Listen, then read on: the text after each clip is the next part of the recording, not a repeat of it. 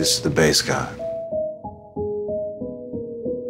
I'm not dumb enough to say I don't believe in the Basedgod curse. I 100% believe in the Basedgod curse. I do, if you're listening to Basedgod. I don't not believe in it. B actually follows me, so I got nothing negative to say about him. I'm gonna say it's real, and honestly, it may be just based on his track record. Sometimes it can be in a very unfortunate situation. My favorite NBA Twitter memory would definitely have to be almost getting cursed by the Basedgod. He made some comments about Little B music. At that particular time, I was having a good season, and if I would have got cursed, probably would have had a bad season. It's worked more times than it hasn't. The organizations, the teams and players that are currently blessed by the Basedgod are the Philadelphia 76ers. The Lil B curse is very real. The Warriors. If you believe something into existence, it exists. The Toronto Raptors. I guess you could call me a believer. The Portland Trailblazers. Sincerely, when I seen that, man, I was hyped. I was thinking that, you know, things are gonna turn out well this season. We got 49 wins, so if you could give us another blessing, I would truly appreciate it. Lil B, it's real.